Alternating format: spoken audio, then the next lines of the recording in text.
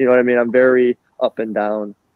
So it's hard for me to just make horrorcore or just make love songs or just make hypey songs. You know, I have to make I make music based off moods, and I have many different moods all throughout the day. So I think my music reflects that. So it would be hard for me to put myself in just a horrorcore box. I definitely think I'm horrorcore heavy, because my music is very dark, because my mind is dark and my everyday life is pretty dark. So I think the music reflects off that.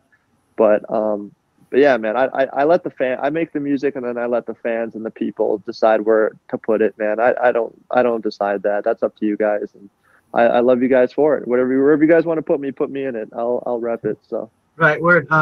Yeah, there's a lot of different levels, and unfortunately, I find it unfortunate, even being a juggalo myself, that when you say horrorcore, the first thing they think of is ICP and Twisted.